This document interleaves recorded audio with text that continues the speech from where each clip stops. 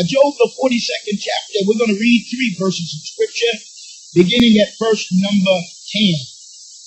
Job 42 and 10 reads like this, "And the Lord turned the captivity of Job when he prayed for his friends. Also the Lord gave Job twice as much as he had before. Then came there unto him all his brethren, and all his sisters, and all that had been of his acquaintance before, and did eat bread with him in his house.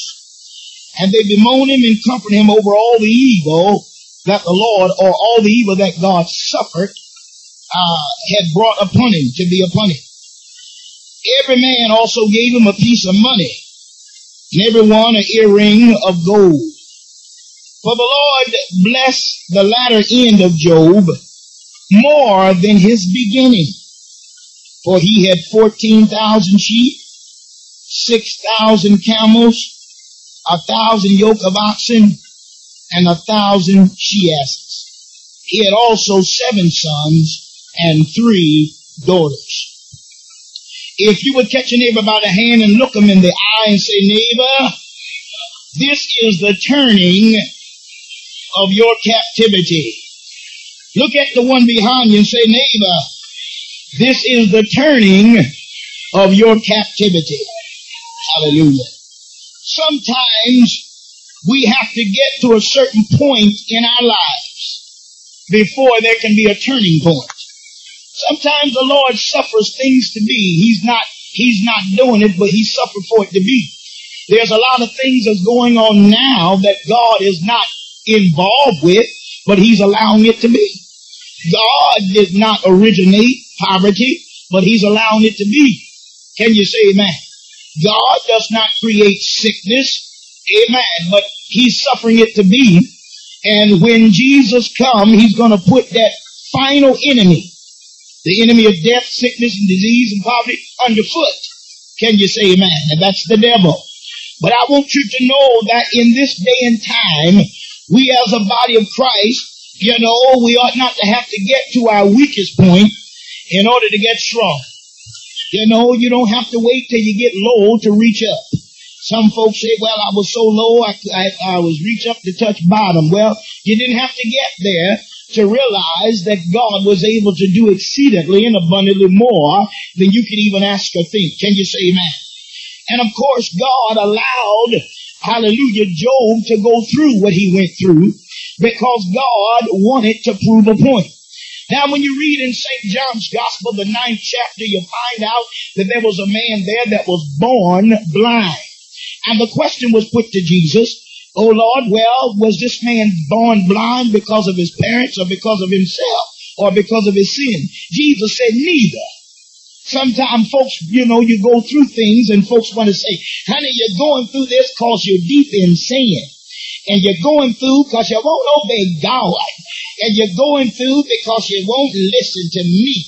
Well, maybe it might be a little truth to that, but it don't have to always be so. You still following me? And so the Lord told him that the reason why this was in 9th chapter John, because you see, he wanted to be glorified. And this was done that the Son of Man might be glorified. A lot of times God will take a mess and turn it into a miracle. He'll take something ugly and make it pretty. Y'all still with me? He'll take the devil's junk and turn it around and make it work in your favor. Well, the Bible said we all know that all things work together for the goods. And we know he's not talking about the world. We, the body of Christ, we know. And this is why that I'm surprised at why so many church folks are confused. And they have to question, well, why am I going through this? And why is this one saying this? And why is this one acting this way? Well, we know that all things work together for the good to them that love the Lord and to them that are called according to his purpose. God's not working it out for everybody, but them that love him and call according to his purpose. Some folk are just in the church because they want some place to hide. Some folk is there because nowhere else to go until the weekend. Y'all ain't helping me. And then some folks is there because, well, it looks nice in there, or I like the music, or the choir sound good, or I enjoy Reverend's preaching. But you see, after all of that, you're going to have to stand before God for the deeds that's done in your body, whether it's good or bad. And this is what's going on now. We are letting folks sidetrack us, amen, with stupid stuff. And we don't realize that our souls are at stake here. When all of the dust has been cleared off, you're going to be standing before God by yourself. I don't care what you're going through now or what's in the future for you. You're going to have to give an account, amen, for yourself. Come on, say amen. Well, the Bible says it's appointed a man wants to die, and after that, judgment. So now there's captivity coming. There's going to be bondages coming. There's going to be tribulations and trials coming. You're not going to tell me you walk with God. No need of telling me you're going to walk with God and not go through nothing. And need not for you to tell me that some of the things we go through, all of us, some of us have brought it on ourselves. I think we've all done that one point or another. So no need of us telling them blame it on the devil all the time, because we give him so much credit that God can't get a blessing in there edgewise because we continually giving him credit. The devil made me do this and he made me say this, and the devil is in them. I discern the spirit, and you wouldn't know the gift of discernment if it walked up with you with a red hat on. And you see, we want to blame folks for our shortcomings. But then Paul said, let every man examine himself. Can I talk to you today? Amen. And when we examine ourselves, then the scripture said when we do that, we need not any man to judge us, because we're able to see ourselves and we can judge ourselves. Can you say amen? And you know, you're not going to tell me that just trouble is going to run you just that far away from God. Trouble sometimes, most of the time, it ought to bring you to God. Some say, trouble in my way, I have to cry sometime, late awake at night, but that's all right. Jesus will fix it for me. Huh? Then he said, count it all joy. Y'all still follow me? When you fall in divers mean many temptations, knowing that the trying of your faith, it worketh patience. Now, if you look at the average church member, the minute that electric bill is due and they can't pay it, they ain't got a bit of joy. Or the minute the phone bill or the cable bill is due, forget the joy, honey. Where you gonna give me some money? And if I can't get the money, I don't want to be bothered with nobody. Pull down the shades. Don't call me. Don't say nothing to me. Well, you not doing what the Bible say do. And yet we hollering, I want to be like Jesus. How I long to be like him. Hallelujah. And you just carrying on and not paying a bit of mind to what the Bible is saying. Did you not know that the joy of the Lord is the strength? And sometime when you get some joy, your strength will come back. Your strength in faith, your strength in patience, your strength in tolerance. I mean, when you get some joy, it brings all these things. But you sitting, bless God, like a frog in a log and don't know which way to turn and can't wave your hand and talking about nobody knows the trouble I see. And you just making it sad for yourself and everybody, because with that kind of spirit, it's doomed to hit somebody. And you just gonna worry other folk and you too. And somebody suddenly come on and say, here, honey, just take the money. Go ahead on. Go ahead. And that's not the spirit in which we ought to carry. Somebody say amen. Well, in this time, you can look at your situation as it was in the time of Moses. For God said to Moses, these enemies that you see, you will see them no more. This is the turning of your captivity. Bless God. And the word captivity means bondage. It means entrapment. It means taken for prisoner or as a prisoner. And you can say what you will or may, the devil has caught us up. Amen. He's caught us everybody up one time or another. It's just like a spider, bless God, making his web. And if that fly keep fooling around, that web is going to catch him. And you see, but you know, you don't have to stay in the web. Hallelujah. I said you don't have to stay in the web. Sometimes the Lord allows certain things to be so that you can see yourself. Sometimes the Lord allows certain things to be to let you know you're not as strong as you thought you was. And you don't have what you started with. Can you say amen? This is what we need to do. We need to recognize that the body of Christ needs a restoration. My God, we need to reassemble ourselves. We need to reinstate ourselves. We need to restore ourselves and come back to the basics of salvation. I remember when you didn't hear the word holiness in the church, you felt like, I don't belong in this church because God's a holy God. But now when you hear the term holiness or sanctification, folk get offended. They get upset with you. When you look over the television, you don't hear preachers talking about that. The biggest thing going on now is faith and prosperity. Honey, God wants everybody to be rich. Well, somebody missed it. Because when you read in the book of St. John, Jesus said, not John or Peter, Jesus said the poor will have with us always. Come on, say amen. But it's a psych-up program. Amen. It's a policy that the devil has put in the church, and some of y'all have signed that insurance policy looking for some prosperity when you're not walking in the true fellowship. Now, God will take care of his own. It's a fact that David said, I was young, but now I'm old. I've never seen the righteous forsaken, nor his seed beg for bread. I wish that above all that you would prosper and be in health. And we don't want to lose sight on this, that Matthew 6:33 said, seek ye first the kingdom of God and his righteousness, and all of these things will be added to you. You don't have to go crazy, bless God, seeking for the material. Just seek the kingdom and everything else will be added to it, because it goes with the program. Still with me? Notice here, hallelujah, we find out that the Bible said Job turned the captivity. The Lord turned Job's captivity when he learned how to pray for his friends. Now, Job had a few friends that was judging him, and they were still friends. Amen. He had about 4 of them. Amen. That come to the conclusion that if this man is this bad off, he was blessed before, but the only thing that could bring him down is that Job was a sinner. And so they said that to him, Eliphaz said, and let him know that, man, I tell you what, in other words, you are like this because you sin. And Job couldn't say that. Now, before they said that to Job, they sat and looked at Job for 7 days. Just staring at him with all them balls on him, you know. Here is the richest man in the land, and my Lord, now he don't have a plug nickel, and what's going on with him? Amen. Well, something had to happen, and they just stared at him. Have y'all ever been to church and folks is like in a concentration camp? They just sit and stare at you like you're in a concentration camp, and they're just concentrating on you. Somebody say, man, and they're just trying to see, and what is it? But I'm here to let you know that after 7 days and Job was considerate, then they opened up and Job began to let them know, no, it didn't come from this. He didn't have the answer, and so he got a bit upset and cursed his mother's womb and the son and so forth and so on. And no need you looking at me. Some of you done cursed more than that. Yeah, bless the Lord.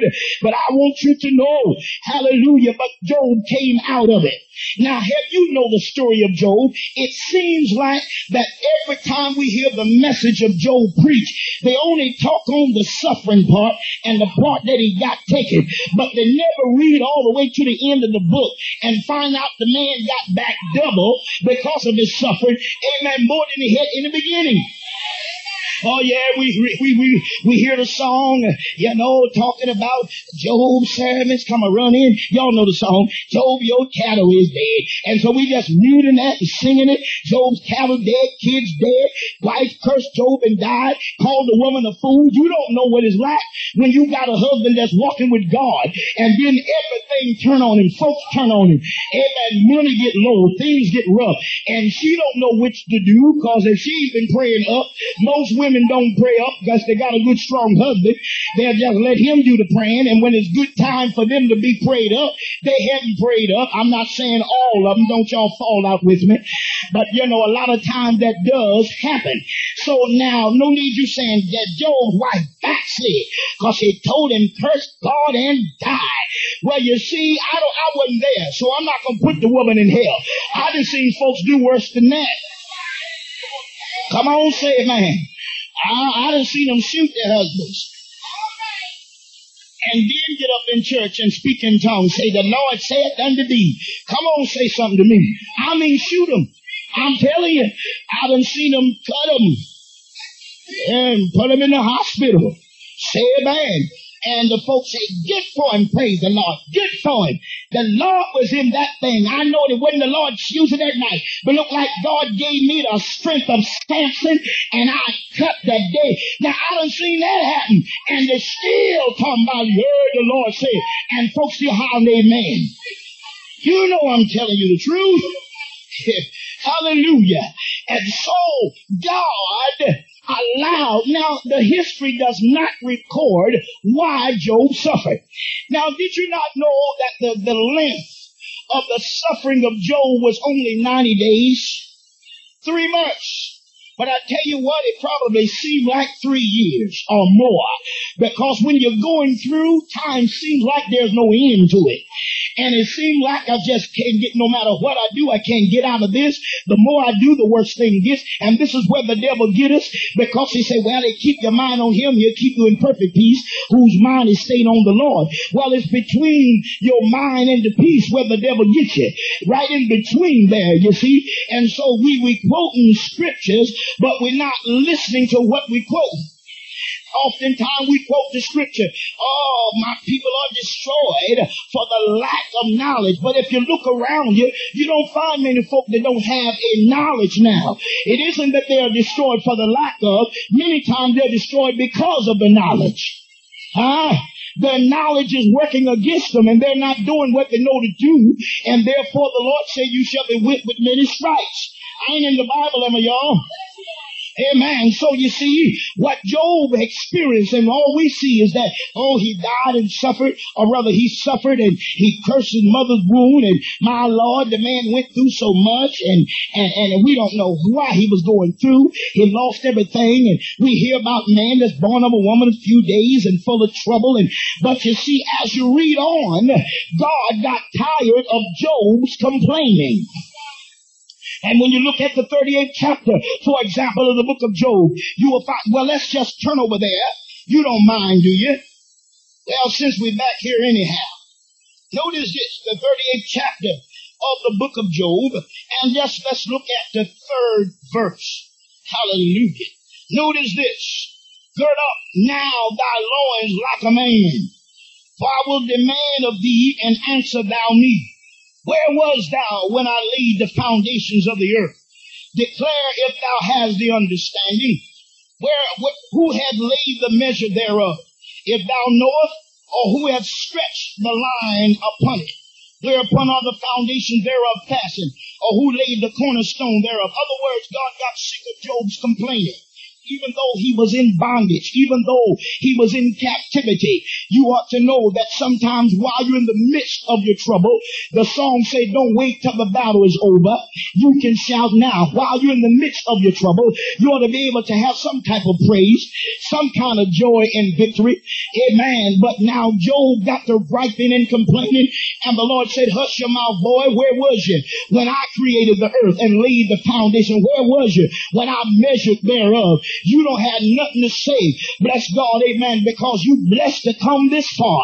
Because I've got the power to take your life, and I've got the power to give it back to you. Come on, say amen. And see, what is happening in this day and time is that the church is experiencing, amen, a turning point. You want to know why? Bless God, the body of Christ is almost in chaos. Amen. There is decisions, great decisions to be made. And folks have lost their view on how to make decisions. We're starting believing things that we didn't used to believe. We're starting to agree with things that we didn't used to agree with. And we're starting to go along with stuff and compromise that we didn't used to. And we want to say, well, times are changing, and we're going to have to realize that God is too. That's a lie, because the scripture said God is the same God today, yesterday, and forevermore. He's a God that cannot lie. You still with me? And so we're going through a drought period, for example, in the midst of the church. Yes, people are making noise. Yes, they're falling out on the floor. And yes, they're they're even dancing, as they say. But when all of that noise is over and all of that speaking in tongue and falling out is over, when they go home, they still have no victory.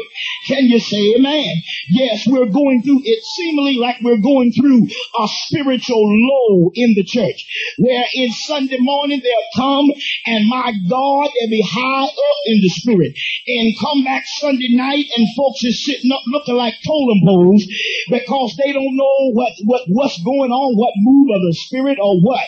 Prophecy will go on and they don't know whether it's of God or honey, it seems like to me it's the devil speaking. And then somebody say, well, I don't feel it's the devil speaking. I feel it's the flesh speaking. And it's the same thing.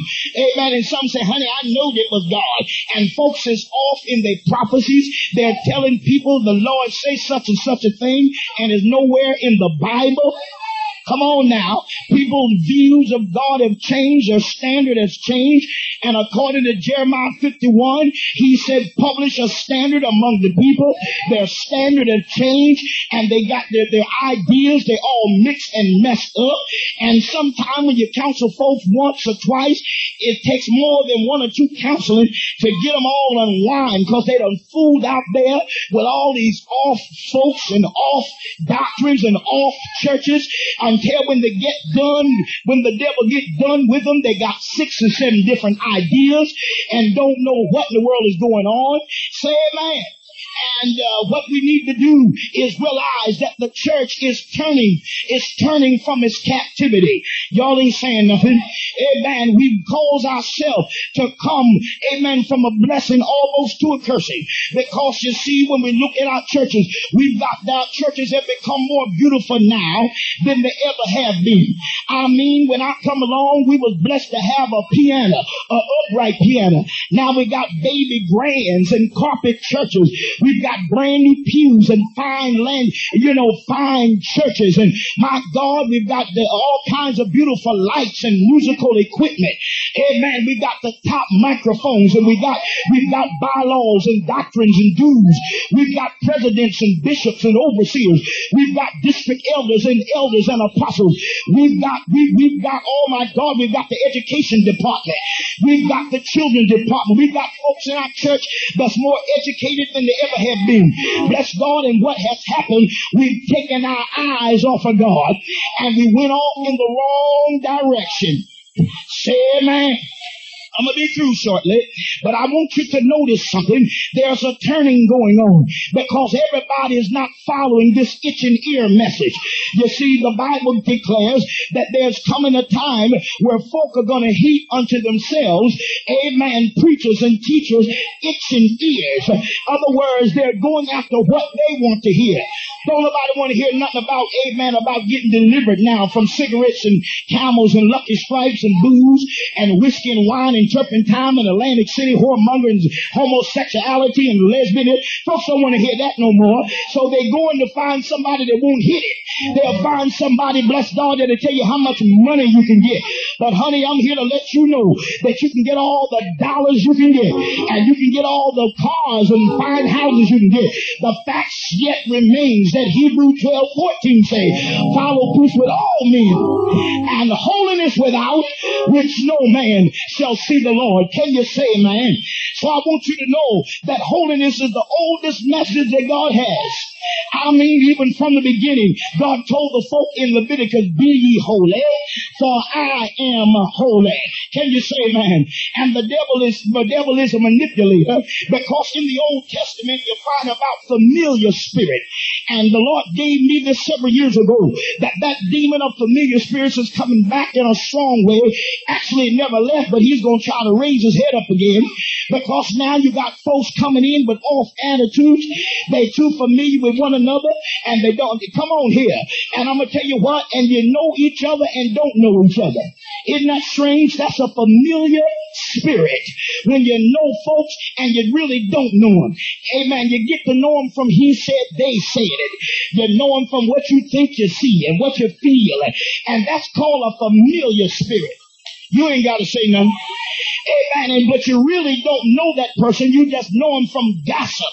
You just know them from foolishness and mess and flesh. Bless God. And so that familiar spirit is disrupting our church, is causing discord among brothers, strife and hatred, jealousy and malice. Folks are jealous of one another's dresses and clothes, cars and suits, jealous of one another's houses, and jealous over positions and fighting for a position. Honey, I'm not after no position. I'm after God.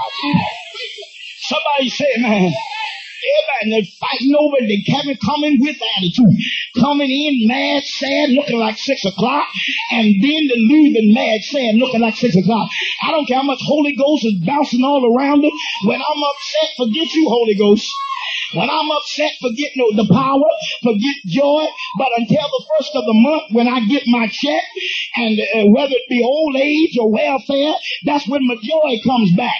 When I get my check and I can go on and get me some chicken, then I'm able to feel pretty good. Come on, say man. But I'm going to tell you what, when I came along, bless God, silver and gold, we had none. But such as I have, I give I thee. We gave everything to God. I mean, you couldn't tell when folk didn't have no money. They came in dancing. They came in with praise. If they came in sick, they went away well. If they came in down, they went away up. If they came in sad, they went away with gladness. For the joy of the Lord is my strength. Lift your hands and sing. Everybody trying to judge everybody. And where have you been? Are you pregnant? Where have you been? Did you elope? None of your nosy business. What you ought to do is learn how to pray and stop playing. It's time for a turning point. Bless God, the demons is in our churches, cutting up, killing folks, making us sick, taking our houses and cars, having us fighting one another, and we so busy trying to look at somebody else. Amen. But it's time to go back to Mark 16 when the Bible says that behold, I'm giving you some power to tread upon serpents, and I'm giving you power to heal the sick. I'm giving you power, and if any drink anything, and it will not hurt you. It's not just for the apostles, but it's for them that believe. And after the Holy Ghost have come, you shall have dunamis power. And now you just tell folks to stand up, and the Spirit will fall on you. When I came along, you had to wait before God. You got at the altar, and they taught you how to tarry. They taught you how to wait, but they don't do that no more. My God, we hit the old-fashioned stuff. It made you love your neighbor. It made you treat everybody right. And somebody stood up in the crowd, amen, and they said, I know a man from Galilee, and if you ain't sin, he'll set you free. And because of foolishness, this age joke is walking the land, is attacking everybody. But then I know a man from Galilee. If you got age, he'll set you free. Say yes. Say yes. And God is bringing about a harvest. There's a turning point in the harvest. What you mean, brother preacher? God is sending folks to our churches that's not going to pull against us, but going to pull for us. God is sending folks to our churches that's going to get in with this vision, get in with the message, get in with the move of God. Say amen. God going to send folks to our churches that's not going to fight the gifts, that's not going to fight the move of God, that's not going to fight Holy Ghost and faith. And the Bible says, come out from among them and be separated. I'll be your God, and you shall be my people. Until there come a separation, ain't going to be no deliverance. But we're going to have to separate ourselves from phony balonies, separate ourselves from hypocrisy, and separate ourselves from foolishness and contrariness, disobedience and mess. If you're not going God's way, I don't want to be bothered with you. And the Bible says they'll think it's strange when you don't run with them. But that's all right. If I got to walk alone, I'll just walk alone. For God I live, and for God I die. Folks are coming to the church, and they're coming for something, but it's so dead and cold in our churches until you can ice skate down at the pulpit. And who's standing behind that pulpit, Somebody say, man, cold as ice.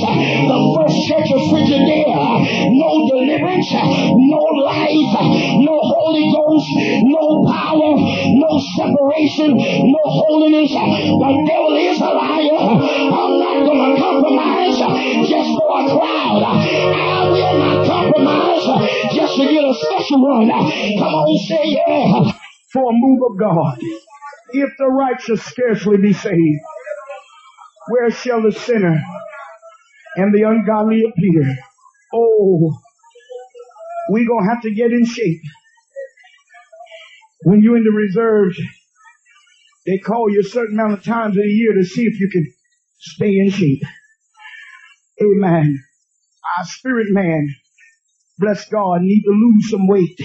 Our spirit man need to build up some strength. Hallelujah.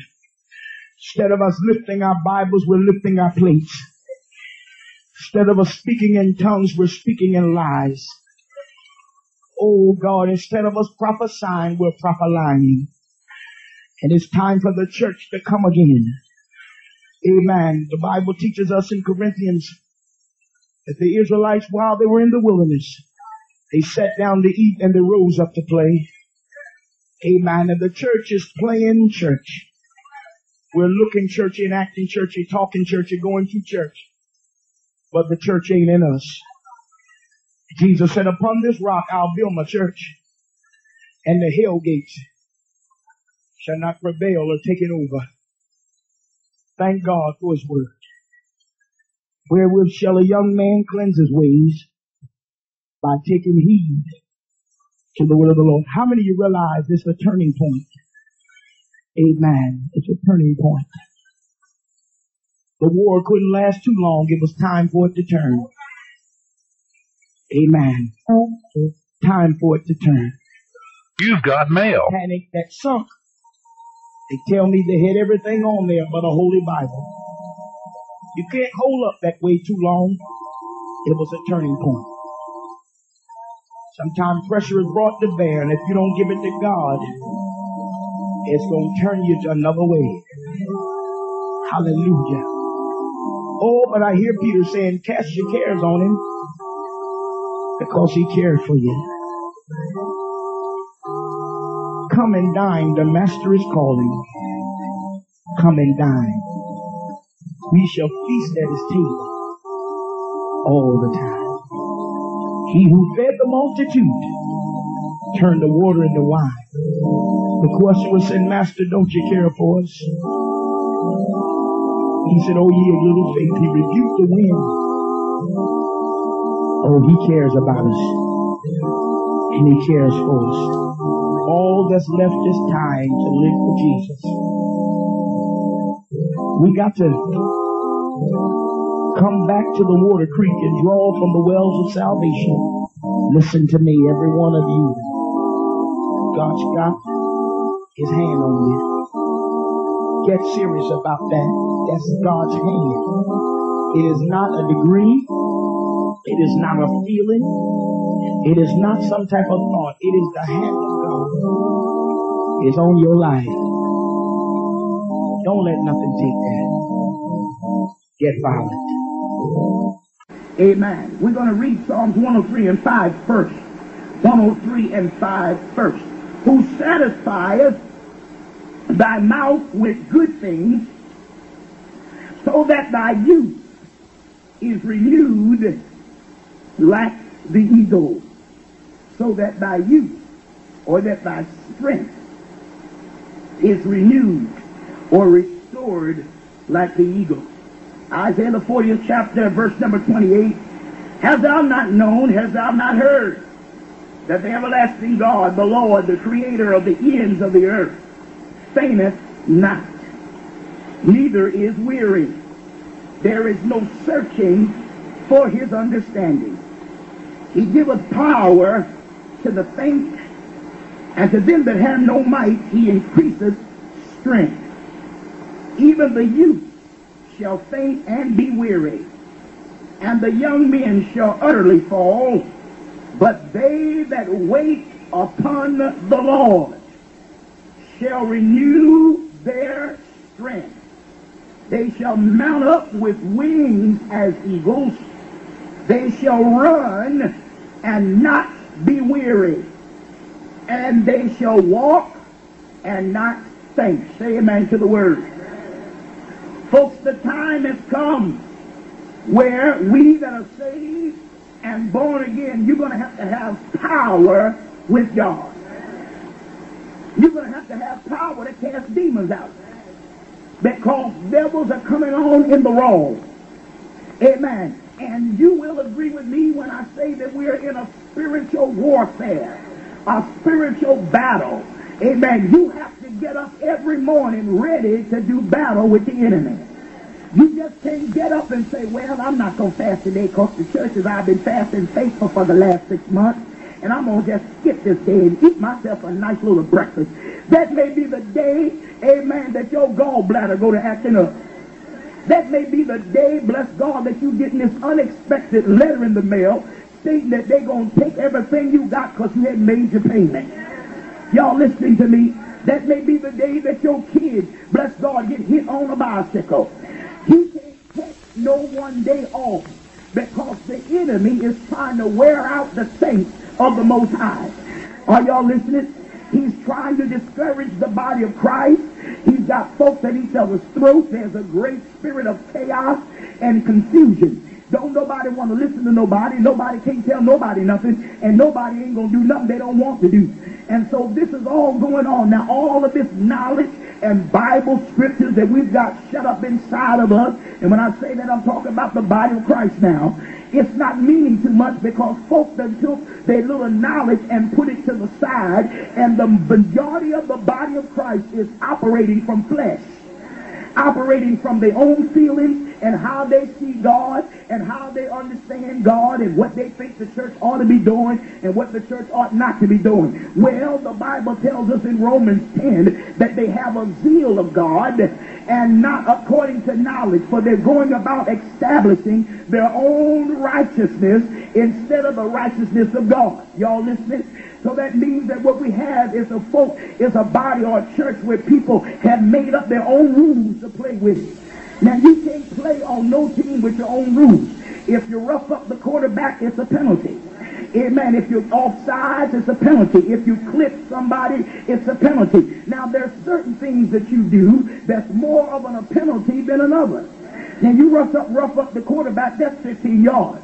Offsides, that's 5 yards. So there's some things that God holds you strongly more committed to than he does some other things.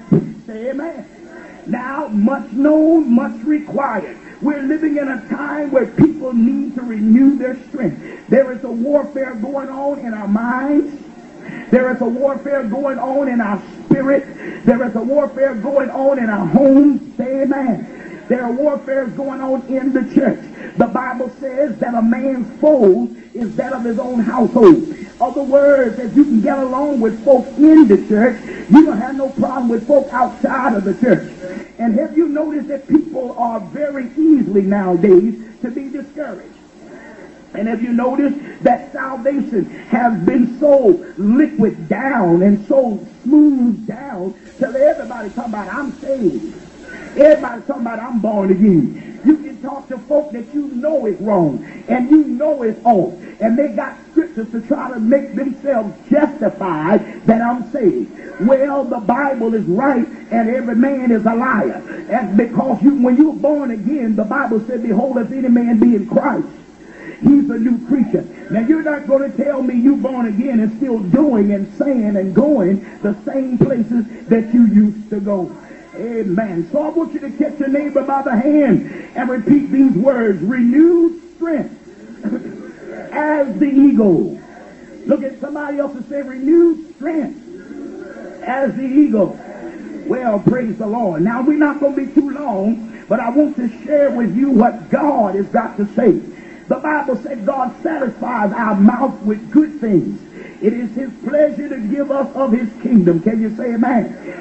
And he wants, the Bible said, then he will renew the youth. He'll renew your strength. Bless God, as the eagle. The youth there means strength. He will renew your strength. Your strength shall be restored as the eagle. Well, why would you say the eagle?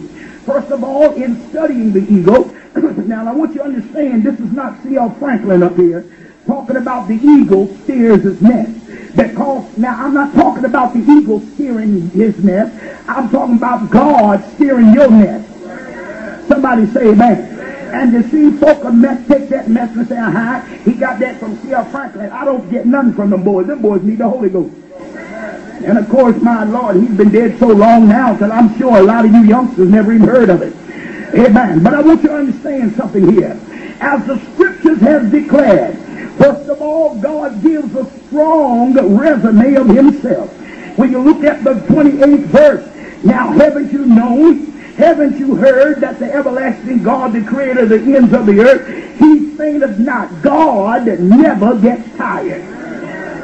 God never gets weary. God never gets depressed, nor God never gets oppressed. God never backslides. God never sins. God don't need prayer. God don't need hands laid on him. God don't need encouragement. God don't need to be filled with the Holy Ghost. Come on, say amen. So why would you say that, preacher? I'm saying that to say this. Because your God is your God, you always know that when you get weak, you've got a fountain of life that you can go to and draw strength from. I don't understand how folks can be saved and backslide so easily. Because, you see, obviously they didn't have nothing to start with. Because, amen, when you really get wrapped up, tangled, and tied into this God that I'm talking about, you can't get away from him that easy. You just don't walk off and leave God and come back and walk off. Some folk can walk off, leave God, drink like a fish. Come on here, take more, don't hang out, run, chase, whore hop. Amen. And then come back and cry a little bit and say God doesn't accept it. No, folks, it takes more than that. Because if you love me, you would keep my commandments. Help me through here. So I want you to know God wants to renew you. Haven't you heard what he is? Notice, neither is he weary. There is no searching for his understanding. God never has a problem with knowledge. God has no problem with folk. God has no problem in remembering things because he's God. He has no problem understanding the word because he's God. Now I want you to notice something here. As the Bible said, he gives us power to the faint. Bless God. Notice he gives us power.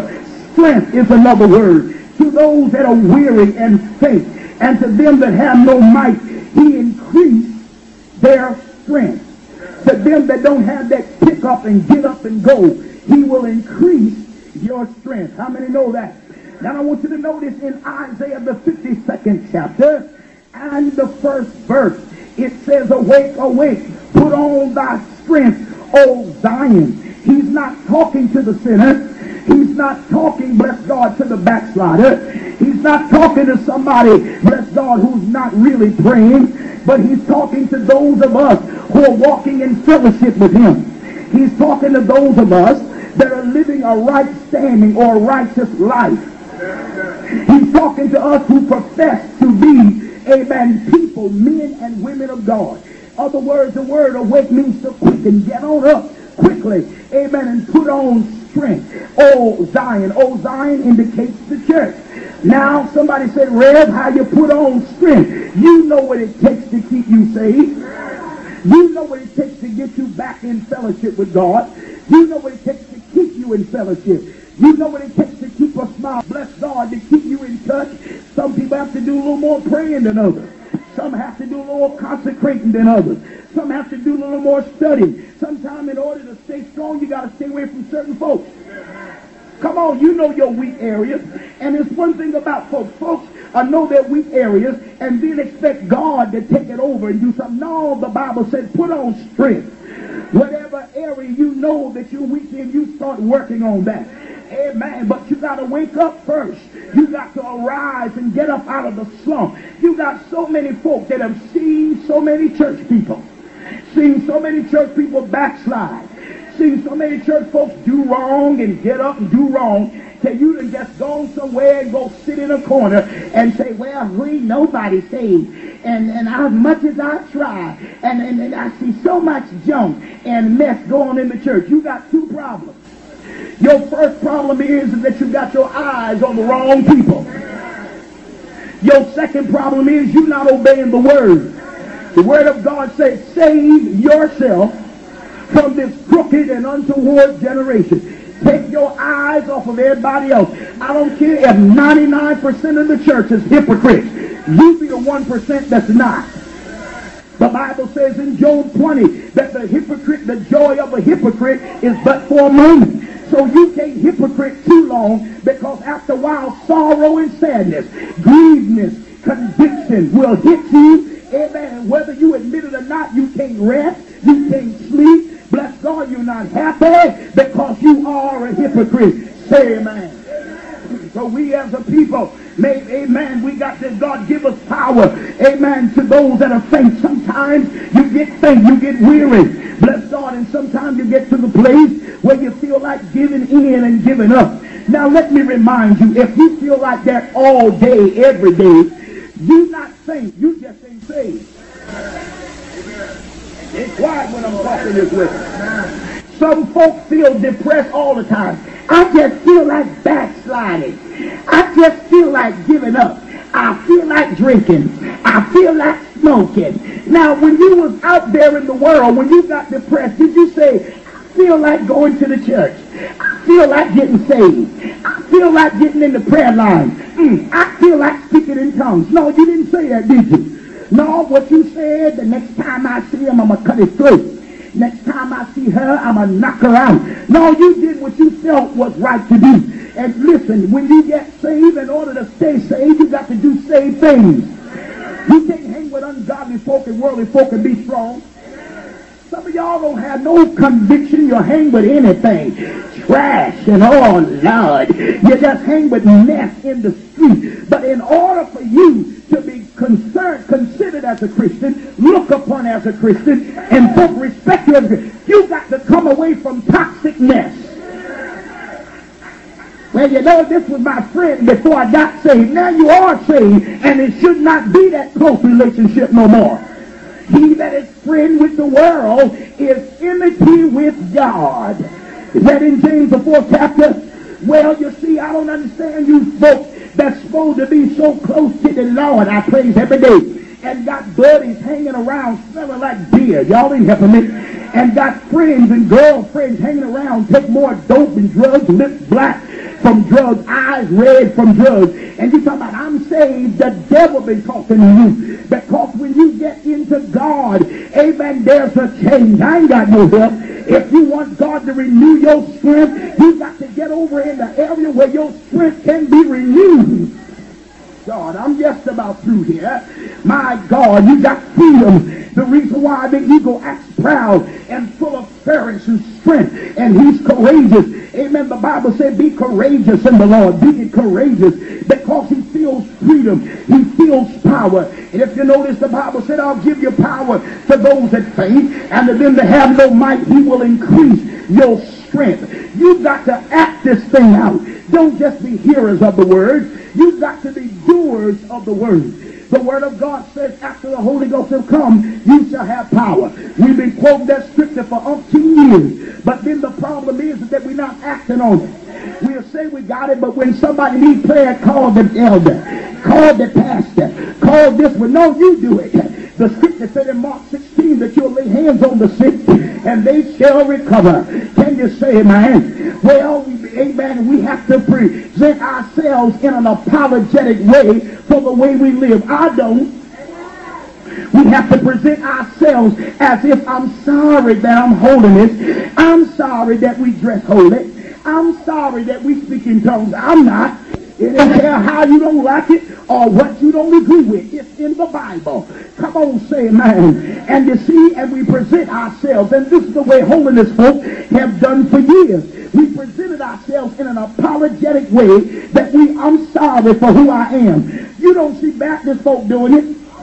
You don't see the Methodists. You don't see the Presbyterians. You don't see the Catholic folk doing it. Come on, y'all. The Bible said, after the Holy Ghost comes, you shall have power. Then Hebrews 12:14 says, follow peace with all men and holiness without, which no man shall see the Lord. That scripture just as big as day. And we folk trying to be charismatic as fast as we can. We'll come to church any old kind of way. Come all in the sanctuary in slacks. Don't even have on no underwear, no bra, nothing. And just come all into church in slacks for choir rehearsal, for service. Y'all don't like me. And the reason why these empty brain preachers are doing that is because they're scared they might lose their little crowd. But the word is the one that draws. Somebody say, man, if you tell the truth, somebody will hear. If you tell the truth, somebody will follow you. The Bible calls these preachers in Isaiah 56 and 10 dumb dogs. They don't like me. They can't even bark hello in here. My God, they listen to this broadcast. They upset with me. But God said, if you're going to renew your strength as an eagle, you must carry yourself with courageousness and freedom and liberty in the spirit. Clap your hands, somebody, and say amen. Oh yes.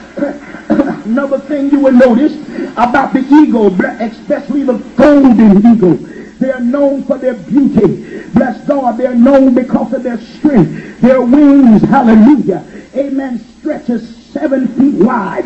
Bless God, and they can get caught up in the breeze in the air, and they can carry loads twice their size. Now they only weigh 8 to 13 pounds. Amen. They even lay eggs almost that much.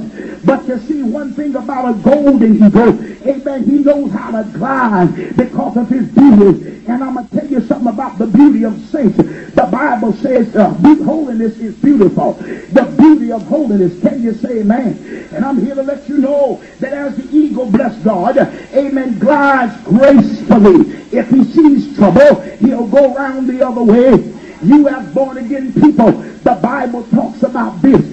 Shun the very appearance of evil. When you see, amen, stuff going on, go another way. If you know you're not strong enough to handle it, go another way. If you know you can't take it, go another way. If you want to renew your strength, you've got to learn how to shun the appearance of evil.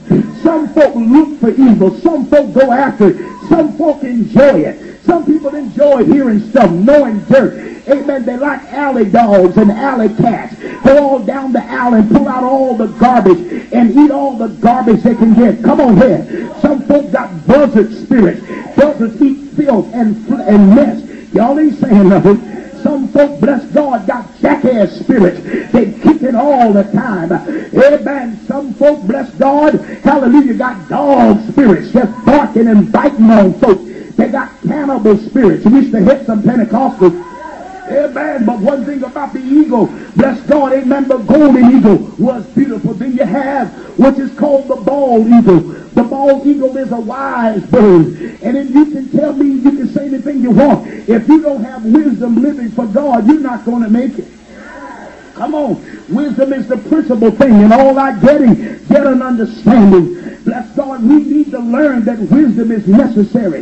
If any man lack wisdom, let him ask God. If you don't understand your ministry, if you don't understand your pastor, if you don't understand what's going on, you need to ask God for wisdom. Touch your mouth and pray. Come on, y'all.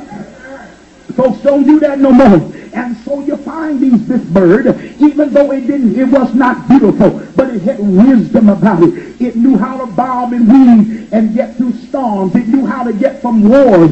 It knew how to not be fighting. The bird knew how to go up a certain height and not get involved in the storms that came through. So we thank God. God wants us to renew our strength as the eagle. Can you say amen? Then you will also find out that the eagle, bless your heart, amen, had keen insight. Amen. And he could see, and I told you this before, that an eagle knows how to look at the sun and not even bat his eye, because his eyes have been made on the side of his head and he can see ahead of it, but he knows how to see that sun, bless God, and not even bat an eye. And so you as a born-again Christian, the Bible said, know them that labor among you.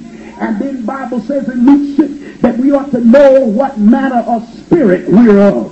Amen. You need to know yourself before you try to know anybody else. Turn over to 1 Corinthians, the 2nd chapter. Oh, you in Bible school again on today.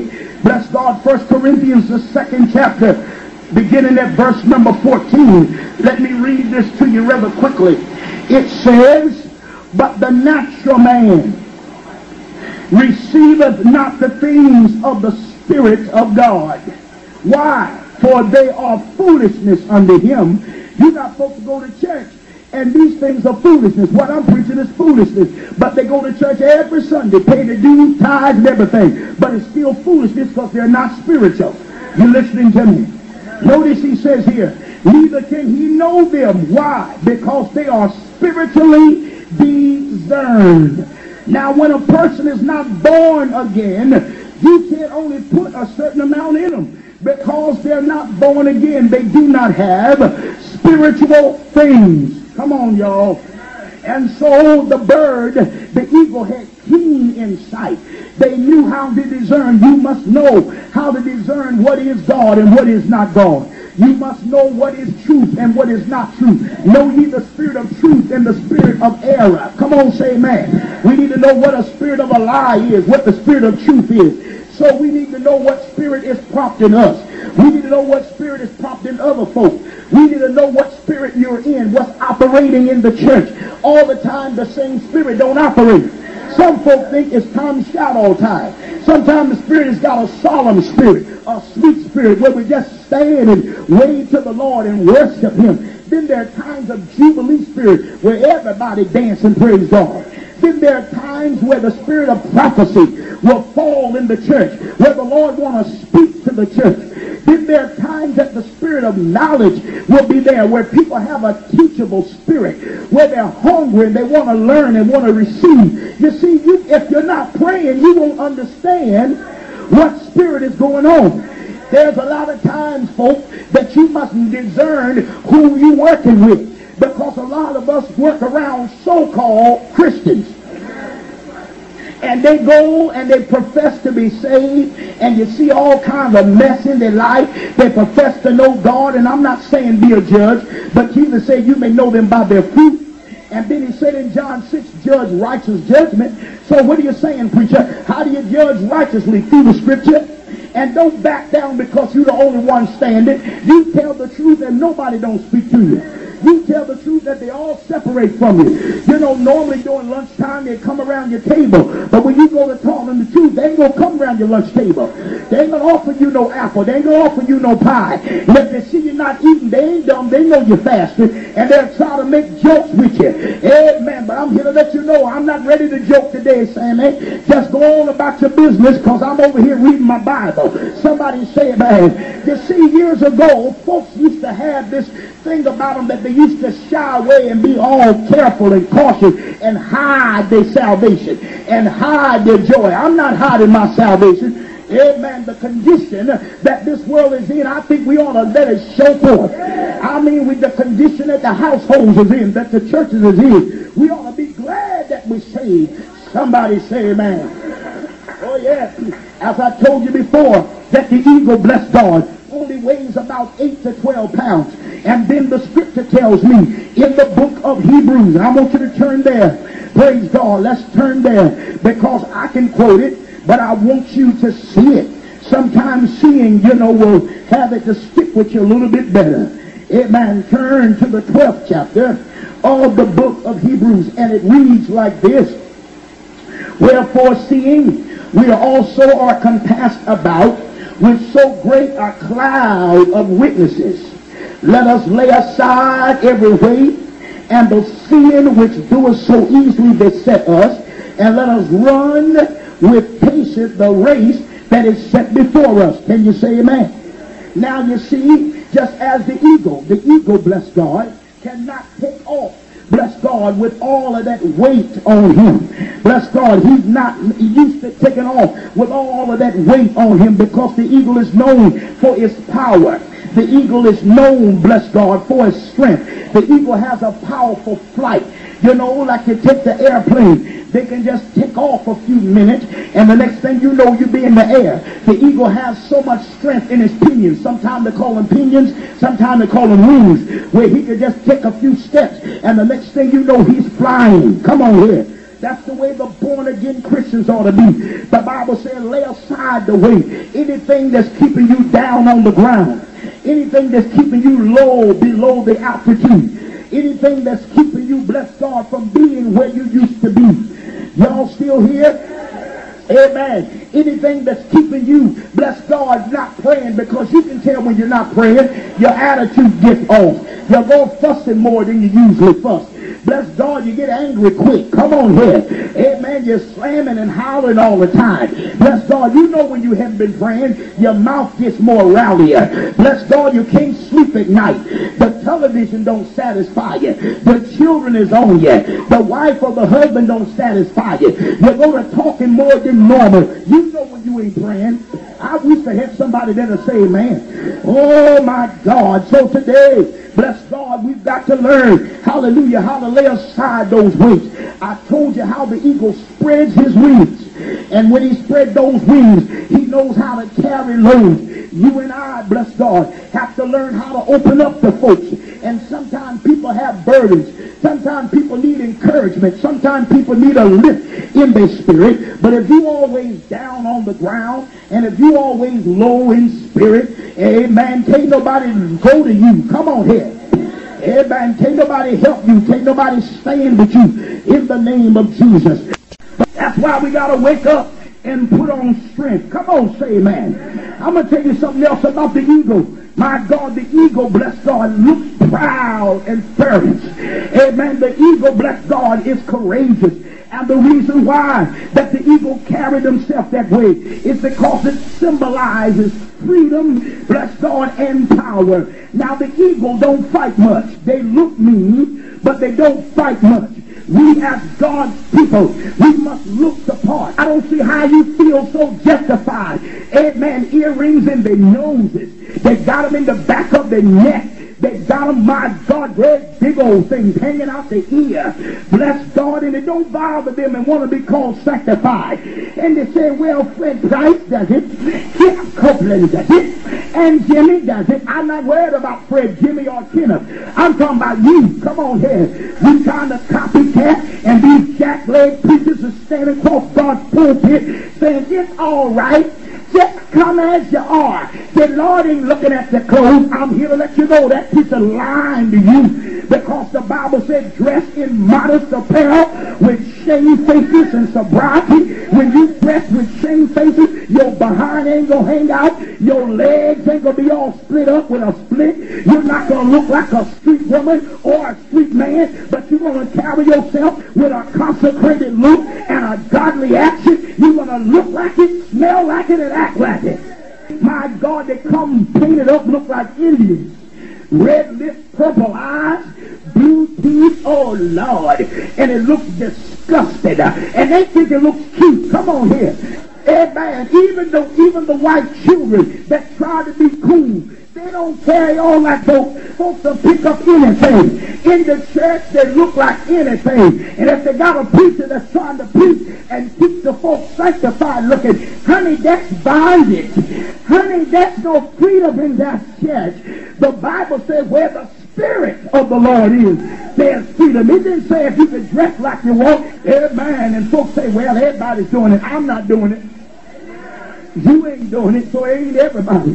Bless God. And they say, look here, the eagle, bless God, has a proud, amen, look, we ought to be proud of who we are. We are not to be ashamed to be called saved. We are not to be ashamed, bless God, to be a Christian. We are not to be ashamed because we carry ourselves and look like sanctified men and women. Don't you know you'll get respect better if you look the part? All right, you don't believe it? If you are trying to get a job, go look like a hobo. They ain't gonna hire you. Amen. They want somebody that's decent looking, even if it's a factory job. They want you to come in looking right, shave, comb your knotty head, brush your yellow teeth, put on some clothes, smell right, take a bath. Y'all ain't helping me. Don't be walking in with those stinking sneakers on. Amen. You sit in front of them, they smell the sneaker in the back. No, you clean your nasty feet and wash your ugly body and get a haircut. Hello. Amen. And then go and get you a job. Go in spirit of God. Go in faith. Go in confidence. Go in strength. Put a smile on your face. Walk in talking about Jesus. Let them know I'm born again. I'll give you a good day's work. I'm a good worker. I don't cheat on my hours. I don't smoke on my breaks. Amen, somebody. That's how you do it. You got to tell yourself as a proud believer. You got folks that don't even know God, don't even have no sense, direction in God. It's looking better than Christians, acting better than Christians. It ought not to be that way. My God, it don't matter if you just come into prayer. Don't come outside with your legs all husky. Come outside with your ankles all husky. Put on some nice stockings or something and look like a woman. Y'all don't like this, sister. I'm saying to brothers too, you ain't got no business coming out, your pants all wrinkled. My God, wearing those combat boots all the time. Bless God, go home and look like a man. Come out looking like a saved man, a saved clean man, saved man. Oh, bless his name. It's right in hell whether nobody wants to say amen. So you understand that the eagle, that's why I'm saying renew your strength as the eagle, because the eagle had a proud look. The eagle was proud. Their eyes was on the side of the head, not even the front. They ugly, but they had a proud look. Praise God. And we, as black people, we've been beat down so much. We've been told you look like this and you look like that.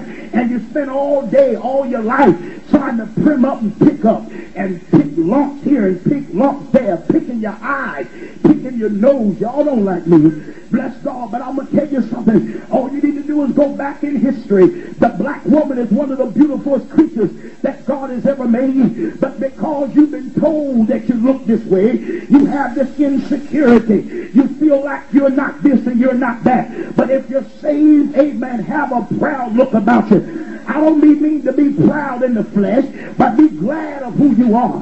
Be proud to walk down the street walking like a saved woman. Some of y'all think it's cute when old no good pimps ride by and whistle at you. And hey, honey, can I go with you? And you laughing. God, but if they ride by looking at you, you're not doing something right. Hello in here. Amen. And when they get out of the car, put them in their place. And you put them in the place, you won't have no problem no more. It's easy to come out. How can I make him leave me alone? You like it. That's why how can I make her leave me alone? You like it. Somebody say, man, if you really want to get that joker off of you, if you want to really get that rascal off of you, you can do it because you know how to do it. You never forget the bridge that brought you over, and always learn to love people. Huh? Amen. Always learn to give a smile, because if you give one, you'll get one. You that want friends, start being friendly. I didn't say find somebody and to be picky and to just get your little, your little group. See, honey, I don't bother with everybody. I just got a few, praise the Lord, that I bothers with. And them is the only few that I bother. See, you're a hypocrite, because that's not what the Bible told you to do. The Bible told you to fellowship one with another. I know everybody ain't going to do that, but that's what it says. Huh? And we still having prayer on after Friday night service now. Some of you that's not coming and supporting, you're not going to discourage us. We're going to stay on our knees. And one of these days, you're going to wish you was on yours too. Come on, say amen. These are days where it takes neology and Nebo City. If you don't stay on your knees, you can't make it. If you don't fast, you can't last. Hallelujah. So we want you to be obedient this week. And so I say, well, is he going to carry this all the way into Christmas? No, you can eat all the cookies and ham you want Christmas.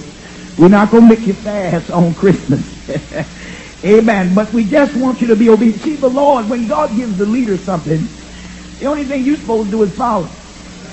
You're not supposed to try to analyze nothing and go in no kind of book and try to find no answers. Paul said, follow me as I follow Christ. There's a need for this consecration. How many know that? There is a need for this prayer. How many know that? All right, in the book of Luke, the 7th chapter, we're going to begin reading at the 7th verse. Wherefore neither thought I myself worthy to come unto thee, but say in a word, and my servant shall be healed. For I also am a man set under authority, having under me soldiers, and I say unto one, go, and he goeth. I say to another, come, and he cometh. And to my servant, do this, and he doeth it. When Jesus heard these things, he marveled at him and turned him about and said unto the people that followed him, I say unto you, I have not found so great a faith, no, not in Israel or even in the church. And they that were sent, returning to the house, found the servant whole that had been sick. And it came to pass the day after that he went into a city called Nain, And many of the disciples went with him, and much people. When he came nigh to the gate of the city, behold, there was the dead man carried out, the only son of his mother, and she was a widow, and much people of the city was with her. When the Lord saw her, he had compassion on her, and said unto her, Weep not. He came and touched the bearer, or some people call it the briar, and they that bared him stood still. He said, Young man, I say unto thee, arise. He that was dead sat up and began to speak, and he delivered him to his mother. There came a fear on all, and they glorified God, saying that a great prophet is risen up among us, and that God has visited his people. Take your neighbor by the hand and say, neighbor, it's not over until it's over. Look at somebody with some fiber in your voice and say, neighbor, it's not over until it's over. Hallelujah. I want you to know that the enemy is a murderer. How many know that? The scripture declares that he's a thief, he's a killer, he's a destroyer, he's a murderer, he's an accuser of the brethren. Jesus said, I've come that you might have life, and that more abundantly. Religiosity is not going to bring the church out of the bondage and the captivity that it is in. It's going to take more than paperwork and certificates and degrees and quoting scriptures and Bible knowledge and Bible language. It's going to take a people that's sincere enough to come back to Bible days and prayer. You folks that got lazy spirits, you're not part of the group. God is not looking for nobody that's going to try to fit him in. God is looking for people, amen, that want to get fitted in. Somebody say amen. You people, bless God, that's not sincere, you don't apply to what I'm talking about. Now the devil is on a rampage, and he's trying to bring an end to our lives, to our ministries, to our visions. He's trying to bring an end to our families. Come on. To end the lives of the loved ones that we care about. But I want you to know it's not over till it's over. Amen. And the devil got many of you thinking this is it. I can't make it. I done tried all I can, and it seemed like that all hell done broke loose. I can't make ends meet, and I just can't go any further. But touch somebody again and say it's not over until it's over. Amen. Now notice here, there was a centurion after Jesus got done speaking in Capernaum, which was the headquarters. Now Nain was 21 miles from headquarters. And after he got done speaking, as he went, there was a centurion who had a friend that was very dear to him. And he heard about the power and the life of Jesus. So he sent word. He sent servants to go and tell Jesus that the man that is sick now, he's worthy to be healed because, he's a good person in the nation. And he's just worthy enough to be healed. He helps me around here, and I need somebody to come and kind of lay hands on him and heal him. And so now if you notice in the 5th verse where it says he loves our nation and he has built us a synagogue. He's a hard worker. He's worthy to be healed. But I want you to know the only thing that makes you worthy to be healed is your faith. Without faith, it is impossible to please him. Are you still here? A lot of times people think, especially movie stars, who think that if they donate a certain amount of money to certain charity events, then that's supposed to qualify them for heaven. But it doesn't qualify you for heaven. Can you say amen? The only thing that makes you a candidate for heaven is salvation and living the life. Come on, say amen.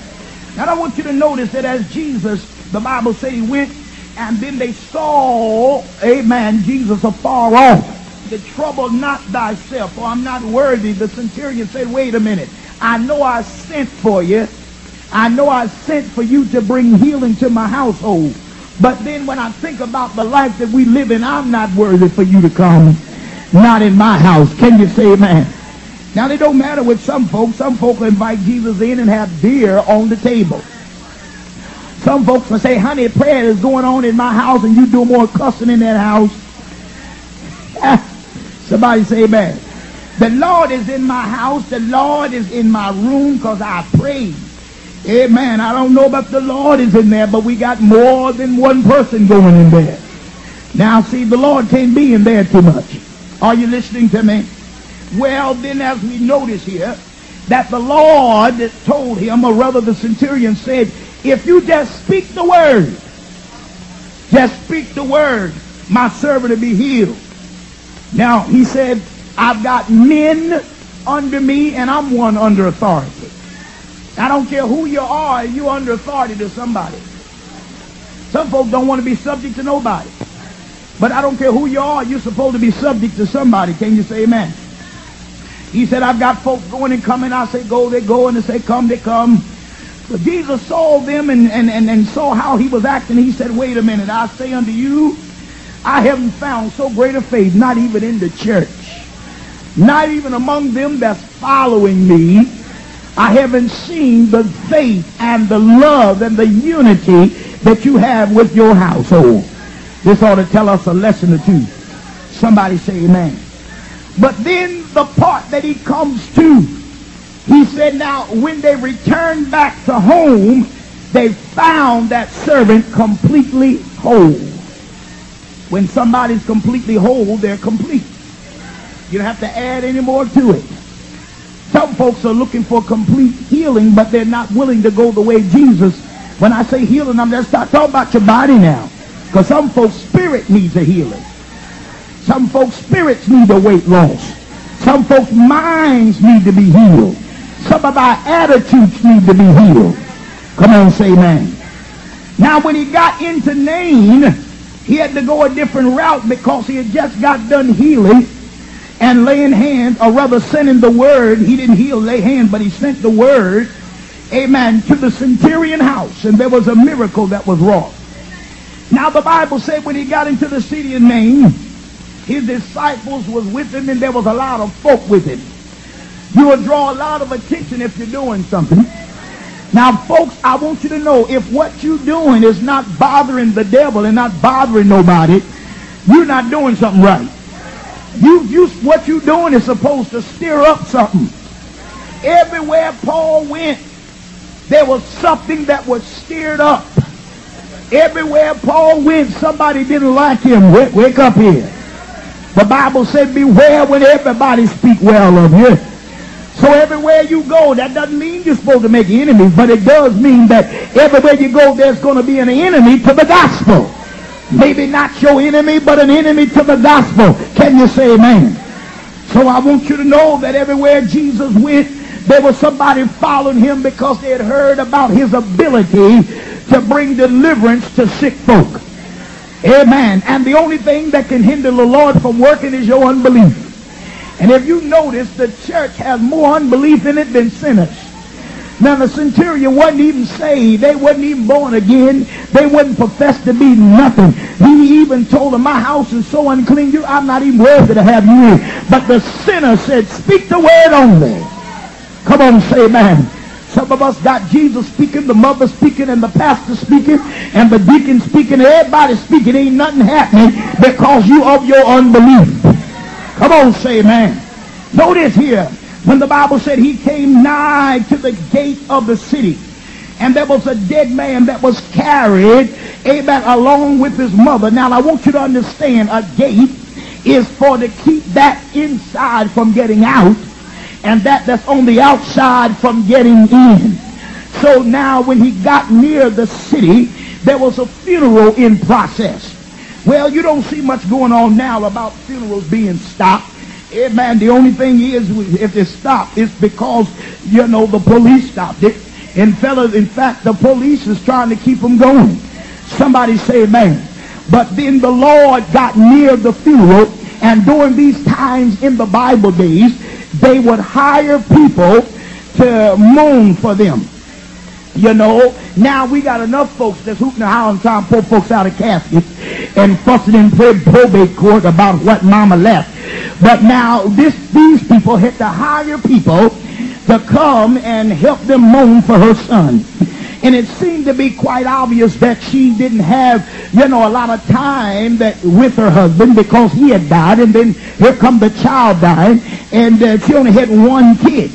But then she thought that it was all over. I don't have nothing to live for because my husband is dead and my son is dead.